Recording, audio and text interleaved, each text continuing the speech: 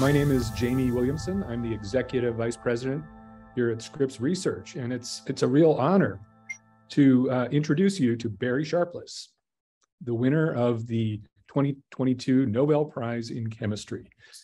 What's really remarkable is that Barry is one of only two scientists in history who have won two Nobel Prizes. So this is his second. His first Nobel was in 2001 for looking at chirally catalyzed oxidation reactions. And this present Nobel Prize is for developing click chemistry. And I think rather than have me repeat the citation of the Nobel Committee, I think maybe we would give Barry the chance to tell us about his inspiration. And we're going to be taking questions from this group, and I would just ask that you type it into the chat or the Q&A, and then I'll lead the discussion with Barry, and we can get your questions answered. So Barry, it must have been a remarkable day so far. How did you hear? Well, thank you, Jamie. I was woken up at about 2:30, I guess, and Jan had held a computer in front of me with three faces on it. Jan is your wife, yes? Yeah, my wife, Jan. And so after that, then I was lucky I got to go back to sleep for a while, and she just handled things herself. And but anyway, I was amazed that I could sleep some more, but I must admit that I've been teased about this for a long time because the click chemistry was a popular area, at least as popular as anything I've done. And so I expected something might happen, but I knew that it was there are a lot of other people that are in line to win Nobel Prizes. So you kind of think, well, don't take it too seriously. Anyway, the reason it may be interesting for people to know is that prizes, I mean, for me, prizes, they kind of I don't suit them very well because they don't change me at all, and they don't help me make more money either, except that I convinced Richard to hire me. I guess that's how I got more money for out of the prizes. But prizes aren't what I'm doing science for. For better or for worse. So I have to do it. It's kind of a compulsion. It's kind of a risk-taking operation, and I like to find an area where the ideas can lead you into something more dramatic. And well, nothing like Einstein, but Einstein said it well, and that is, if at first the idea is not absurd, then there's no hope for it. But that wasn't he was a nice guy. He didn't say things like that very often, but we understand what he's saying. Where you get E equals MC squared from is not even worth talking about for most of us. But that's kind of thing that I found. If I quit doing chemistry in an area which I had done long before I started click chemistry started long before I got a Nobel Prize and for the other reaction. So I was already working on click chemistry and trying to see where it could go, and it didn't take long, but I got really lucky. A lot of things happened. But lucky is something which I've been all my life. I just don't know. I mean, because I'm not too good at communicating, but I get excited and I run into the lab, and we have to do it tonight. We have to prove it's wrong tonight, and that's the kind of things I like to have. Something where I can shoot it down, and it's the idea of shooting it down. Is Barry, one of the papers that the Nobel Committee cited was really this. It was almost a position piece, saying, I have this idea for click chemistry, and this is what it should look like. And then the next year, it was when you had a particular reaction. What was the aha moment? Well, the aha moment, I guess I've always been impatient. I like to go in the lab, mix up some things that work, and I go on from there. If I have to wait a day or two, I just can't. That's not good. So I'm trying to create a chemistry that moves in hours instead of days. And so the aha moment, I can't quite go that far because we didn't, we start, it's going to be a hard one. Okay. I'm sorry. No, it's good. It's all good. We just want to hear how you think.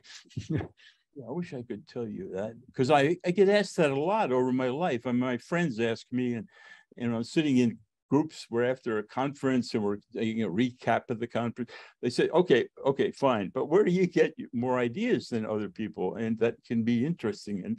And I say, God Almighty knows. I just know that I get excited when I see something that doesn't fit, like anomalies. And I collect anomalies my whole life. And some of these anomalies point to each other. And when that happens, then you have a way of possibly doing something that can address whether that thing is possible in the real world. And one of the things that's most dramatic about humans is that we're so impressed by ourselves, and we think we have so many things we can do. Well, I mean, it's a miracle we can do anything in the world of biology, and I mean, in the chemistry world, the molecules that we need to manipulate are the size of a grain of sand. I mean, a grain of sand, and my hands are the size of a small Earth or a small moon. I mean, we're trying to do something that doesn't make any sense, and we know that we can think about it, we think we can think about it, but honest to God, we always fall or default to drawing things on blackboards, and this is what we think the molecule is, right? And that's, our brain is not going to worry about it too much. That's the best we can do. Well, I don't think it's the best we can do. I think we have to let the molecules worry for themselves, and I worry for the molecules so much about every little thing that goes into the reaction. What the molecules going to think about that, and that's. I'm smart enough to know you cannot think like a molecule, but I find it very helpful to think like a molecule. And then I can get through life much easier that way. Chemistry synthesis. So we'd like to hear some of the questions from the attendees. So please type into the chat if you have something particular that you'd like to ask. So Barry, maybe let me ask you what kinds of thing, you invented these click reactions that could snap molecules together. So what are some of the applications? What have people been using this for? And because it's not enough to just invent an interesting reaction, it has to have an impact on human society. So what are people using the click reaction for?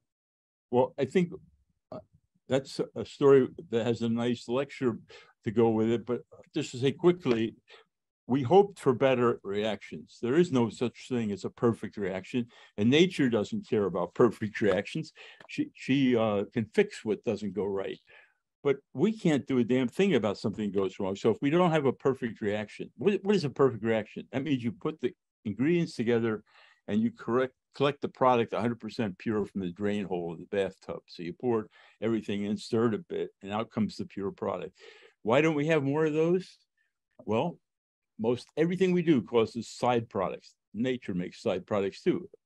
You can't have even one side product. No side products, you got a perfect reaction if it's driven. So the copper reaction dropped into our lap, and it came from working with Palmer Taylor and MG on making an in situ click reaction go. That really surprised us. But we didn't have the two isomers of the triazole. We only had a way to make a mixture. And one of the students said, well, let's try to find a way to make the pure ones. So Luke Green went in the lab that night, and we had found that we needed the other one because life makes the sin in our enzyme, didn't make the anti. And Luke did the QAC reaction, and it was over in a minute. He thought it was starting. He analyzed it. Oh, that's the starting material. It was the product. And the QAC reaction cannot be stopped. I mean, it'll go 100% every time. And you can have it in urine. You can have it in minestrone soup. You can have it in acid or base. It's just some sort of weird happening, right? I mean, it's an immortal. Yeah. One of the things that's most remarkable, is that this reaction is compatible with biology. It's compatible with cells and water and oxygen. And you have these two groups that you identified, and you can put them into cells, and then they'll do the reaction, but they're completely tolerated by biology. They don't do anything to cells until you click. And That's the thing. If I had a graphic I could use here, I would take a picture of the Earth over the Pacific from one of the shuttles that went out, and that would be the metaphor. That we're an ocean planet. That's all blue out there in the Pacific, and there's oxygen and water. If you can't be happy with oxygen and water, you shouldn't be playing with humans who think they can control the molecules. Things we do should be happy like us in oxygen and water. It doesn't sound very sensible, but looking, we found another one. And then the fellow in China, my student, Jia Dong, who's now a famous professor, he found another one. And, you know, once you start looking for perfect reactions, maybe they're not so hard to find. And what is a perfect reaction? Well, it goes 99.9999 plus. And when you start having trouble with a perfect reaction, it loses a few of the nines. But even if you do it 20 times, it's still in the 99 category. Whereas if you have a 99% yield reaction, we love as chemists, 99% already you're down to some ridiculous number by 50 reactions or 10 reactions. You're in deep trouble making byproducts. So this is another story. It's just that it sounds a little bit arrogant, but I didn't realize how important it was not to have a really great reaction. And we found. So now we're looking for those. Nobody could have guessed they could exist. I didn't think they could exist, but now with HUAC, they go in blood. It goes in blood. It goes in acid. It goes. It's just a weird reaction. HUAC is the copper. Acetylene azide. It just click, and yeah. Okay, so Barry, we have a question from one of the attendees here, and can you discuss what it means to be one of two people that's gotten 2 Nobel Prizes? I didn't know the other gentleman, Sanger, Fred Sanger, I think. Yep. Englishman, right? I think he got it for DNA sequencing and protein sequencing. Yeah, DNA. That's right. Yep. See, that guy wanted to be useful. That's very important. I mean, he got rewarded for being useful too, right? Being useful. Everybody wanted to know what the sequences of our incredible mixed up biomolecules are, and that was awesome because he was the right place at the right time, and I really admire. I know he's those two things. That's enough for a Nobel Prize, right? You do one, you do the other. Next thing you know, you sequence the brain, how it thinks, and then. Right.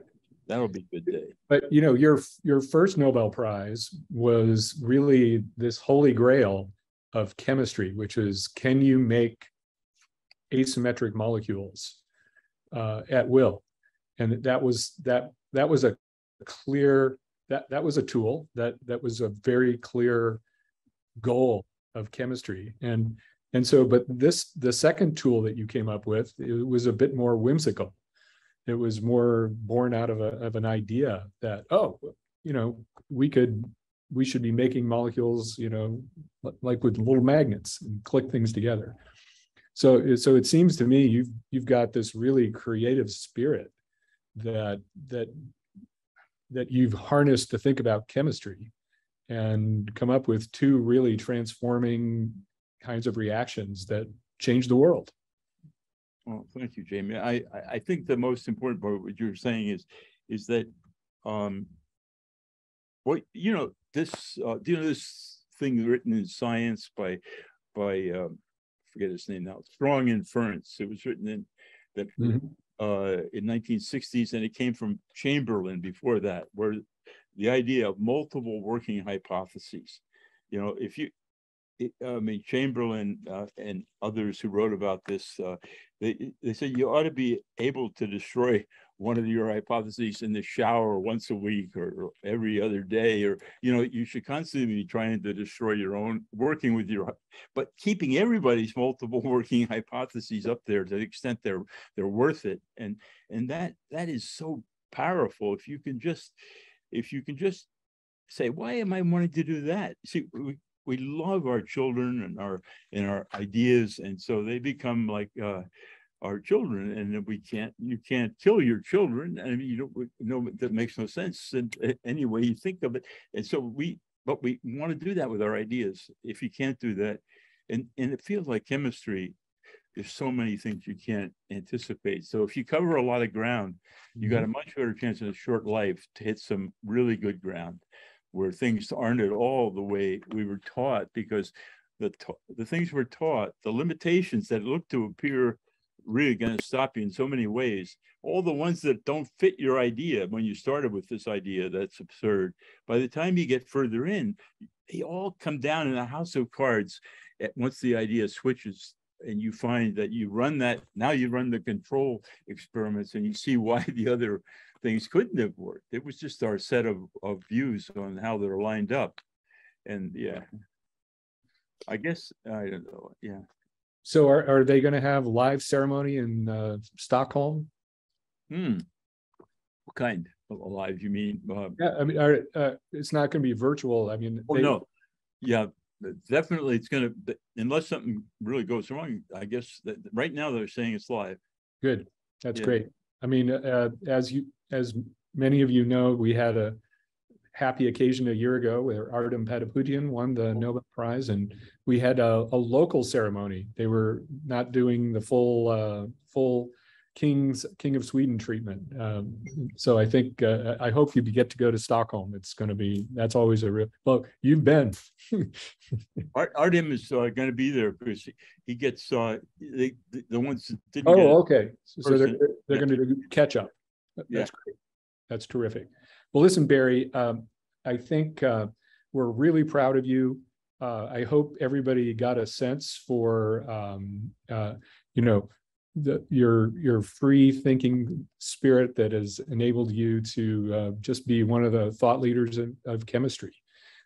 We have one other little quick question we can go into. This is a good question.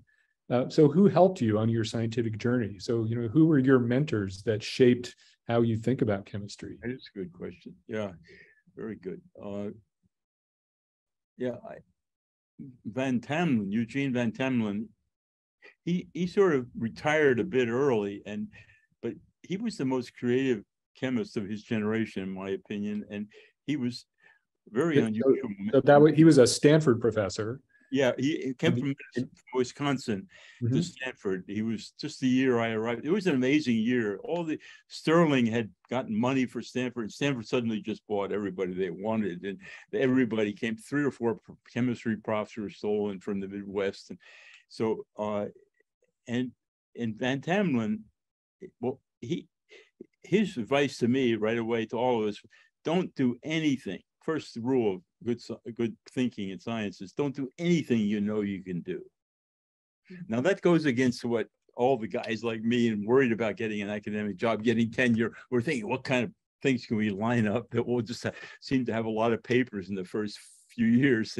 But no, that's not the way it works. In fact, you shouldn't even worry about papers. George Busey later told me that, he said, Barry, Barry, don't worry about papers. Just try to publish a few good ones. He was my Swiss grandfather at MIT.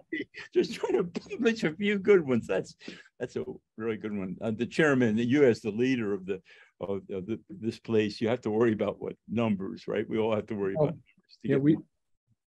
A few good ones is really good if they get you the Nobel Prize. Yeah. What else? Like you triggered some other thoughts, but it was, and I just really was lucky to have a photographic memory and love the periodic table. And actually, I'm really an evolution. I love evolution, and I love evolution. I don't actually believe in Darwinian totally. I need the entropy term. I need the dissipated thing, and so I can use. Oh, I better not get into this. It might go on. Yeah. But okay, let's Barry. I think at this point we'll take a pause and we'll thanks for taking the time. I'm sure the phone is ringing off the hook. You've got the emails. But things are going bing, bing, bing up in my corner. We're glad we could have this opportunity to have a chat with you. It's great for you. It's great for Scripps. We're thrilled to have you as our colleague. So thank you everybody for coming in and sharing a little time with us on this happy day. Thank you. Bye.